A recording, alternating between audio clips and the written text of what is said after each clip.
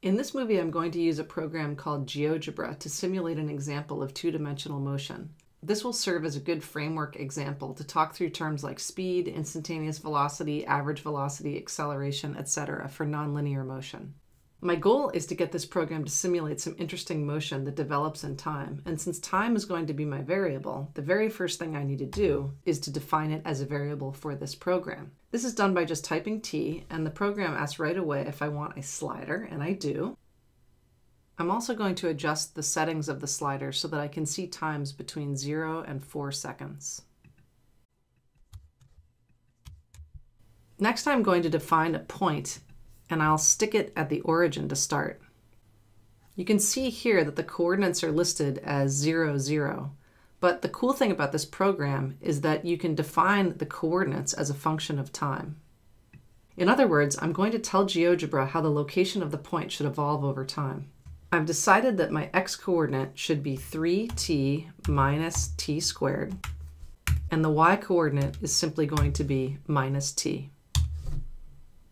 GeoGebra immediately calculates these coordinates 2, minus 1. What's going on here is the timer is set to a time of 1, and when you plug 1 in for t here, you get 2, negative 1. Watch what happens when I pull back the slider and play the animation.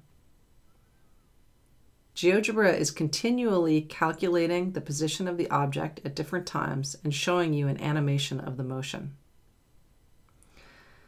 Now, you can see that the motion bounced here and time is now running in reverse. I'm not crazy about that setup, so I can change that by going to Settings, picking Slider, and instead of asking for oscillation, I can just increase once. And now, when I play the motion, it'll stop at 4 seconds. I'd also like to clean up the way that point looks. And so I'm going to go in and change the point to be orange. And I'd like to show also the trace, and I'll show you what that does.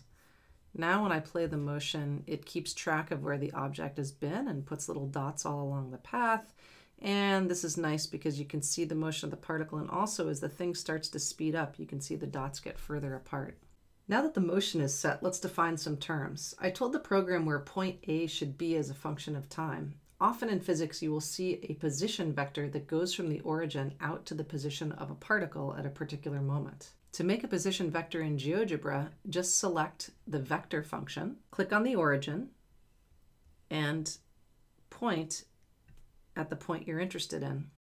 Now when I run the clock backwards and play, you can see this vector that's following A through the motion.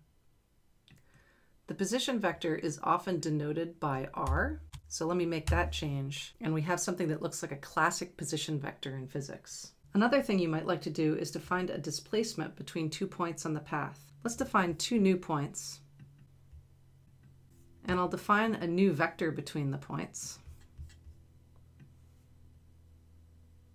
And that's going to be the displacement between C and D. Notice that GeoGebra immediately calculates the components of that vector. The meaning is that to go from C to D, it's necessary to go 2.25 units to the left and 1.5 units down. In terms of vectors, displacement is defined as change in position, or delta R, which is equal to RF minus RI. You can think of this graphically in terms of the actual position vectors. Here's RF,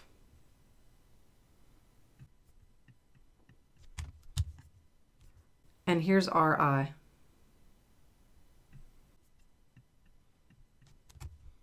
To calculate delta R, simply substitute the vectors in component form into this equation. So delta R is equal to 0, negative 3, minus 2.25, minus 1.5. Subtracting by components, we find that delta R is negative 2.25, negative 1.5, exactly as GeoGebra calculated. I'm writing my vectors in the same way that GeoGebra does, but for completeness, I should note that many physics texts will write the vectors in I hat, j hat, k hat notation, and the calculation will look like this in that notation. Although this notation is somewhat antiquated, it's all over physics texts, so you need to be comfortable with it. Let's stick with the same displacement vector to find average velocity between 2 points. The average velocity is the displacement or change in position over change in time. If we're looking at the average velocity between C and D, point C occurs at 1.5 seconds and point D occurs at 3 seconds. So the difference between them, or delta T, is 1.5 seconds. And that original displacement vector was negative 2.25, negative 1.5. Dividing, I find that the average velocity is negative 1.5, negative 1 on that interval from 1.5 seconds to 3 seconds. I can put that same average velocity vector into GeoGebra. I'm going to define a new vector from C to D, and then I can just go in and divide by 1.5. Notice that it shows up at the origin. Now, that's a perfectly valid place to be, but it's a little bit more pleasing to have it originating from C. So I'm just going to move it over there by creating a vector from a point. I'll pick point C and then pick the vector, and you can see a new vector has been produced here called V. I'm going to add an av to that. And then I'm going to turn U and the displacement vector off so that you can see the average velocity really well. And there it is. Notice that the values that GeoGebra calculates for the average velocity vector are exactly the same as the ones we calculated a moment ago. How about instantaneous velocity? Instantaneous velocity is defined as the limit as delta t approaches 0 of delta r over delta t, which you'll recognize as the derivative of position with respect to time. Let's take point C as our example. This definition is saying that to find instantaneous velocity, you want to pick 2 points that are incredibly close together, find the change in position between them, and then divide by the time between them. Let me zoom in on this point so we can see what that's going to look like. If you look at the points on either side of C, you can see that the displacement vectors would be almost straight down. From this point to C, the displacement vector goes straight down and maybe a little bit to the right. And from C to this point, the displacement vector goes straight down and maybe a little bit to the left.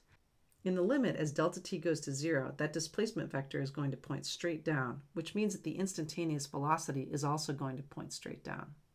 Let me zoom back out, and now let's go ahead and take the derivative of the position vector with respect to time.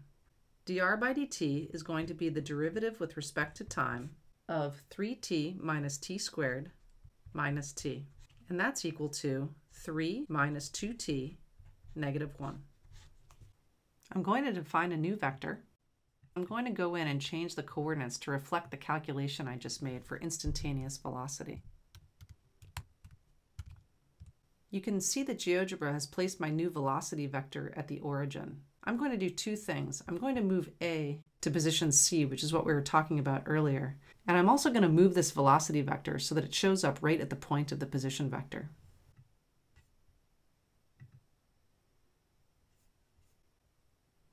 Now that I have the instantaneous velocity vector on here, you can see that indeed it is straight down at 1.5 seconds, exactly as we predicted. Now let me pull back the time slider and I can show you the simulation again. Notice how the instantaneous velocity vector gets shorter as the particle slows down and gets longer again as it speeds up.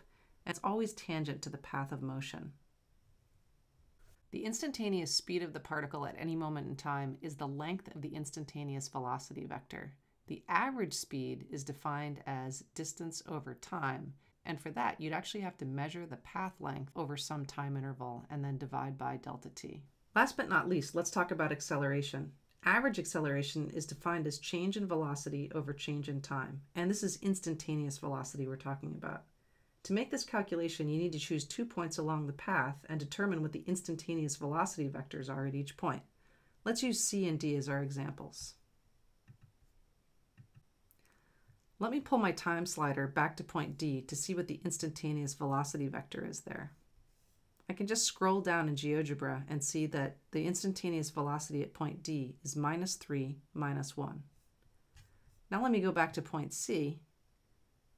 The instantaneous velocity vector there is 0, negative 1. Putting that all into the equation, negative 3, negative 1, minus 0, negative 1, all over 1.5 seconds, which is the delta t between C and D, is equal to negative 3, 0 over 1.5, which is equal to negative 2, 0. To save a little time, I'm going to skip drawing the average acceleration vector on there. but you could do it yourself for practice if you'd like to. Finally, how about instantaneous acceleration? This is defined as the limit as delta t approaches 0 of delta v over delta t, and you'll recognize this as the derivative of instantaneous velocity with respect to time. This derivative may be found by taking the derivative of the components of the instantaneous velocity vector. So the instantaneous acceleration is -2, 0. Let's put that into the simulation. Let me pull back the time slider and run through the simulation. Notice how the acceleration points to the left and doesn't change in length at all. That's because it's a constant acceleration. Remember, the acceleration we found was -2, 0, and that doesn't have any dependence on time. It's also worth noticing that this result is exactly the same as the previous one where we calculated the average acceleration between C and D. Whenever the instantaneous acceleration is constant, the average acceleration between any 2 points on the path will be exactly equal to the instantaneous acceleration. The conceptual meaning of a constant acceleration vector is that at any point along the path, the tip of the velocity vector is being pulled consistently to the left. On this part of the path, it's mostly a change in direction that we're seeing, and down here the velocity vector is mostly changing in speed. It can be kind of difficult to see what constant acceleration really means when the velocity vector is moving along with the particle, so let me show a second velocity vector with its tail fixed at the origin.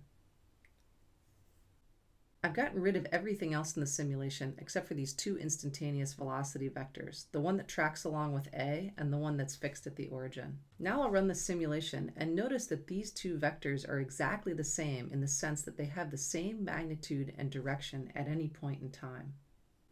I'm going to run the simulation again, and if you just focus on the instantaneous velocity vector that's fixed at the origin, you can see that the tip slides along at a constant rate along a straight line. This is what it means to have a constant acceleration. I'll conclude with a summary page of all these terms as they apply to nonlinear motion. The best way to internalize all of this, though, is to try some problems. Be sure to think really carefully about your results. When you find an average acceleration, draw it and ask yourself if it makes sense. If you get an instantaneous acceleration vector, think about how it's representing the change in velocity over each time interval and ask yourself whether that makes sense. Getting used to using vectors can be a little intimidating at first, but if you keep thinking about the results and push yourself to make sense of them, your comfort level will improve pretty quickly.